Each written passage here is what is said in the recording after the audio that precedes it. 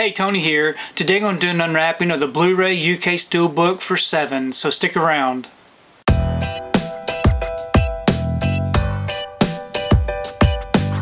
So today I wanted to take time to do an unwrapping of the Blu-ray Steelbook for Se7en. This is the UK release.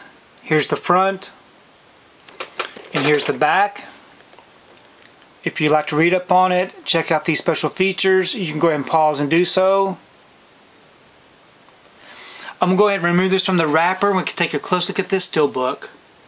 Okay, get the wrapper off and the J-card removed. Here's the front of the Steelbook.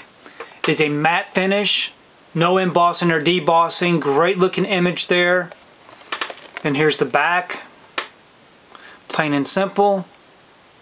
We open it up. We have our front and back together.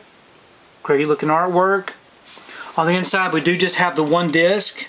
We have our Blu-ray disc here with no disc art.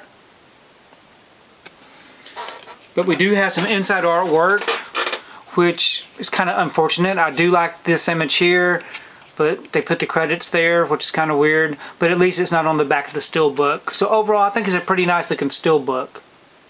So I'm very happy to have this Steelbook in the collection. I did purchase this several years ago from Zavvi UK and just now getting around to opening it because I do want to check this film out again.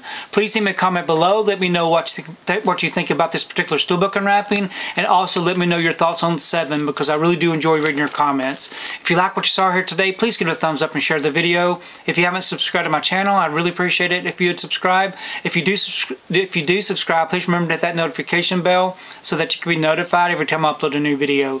If you haven't found me on my social media accounts, I'm on Instagram, TikTok, and on Twitter. And if you'd like to find out what I've been watching, you can find me over on Letterboxd. I do have links below.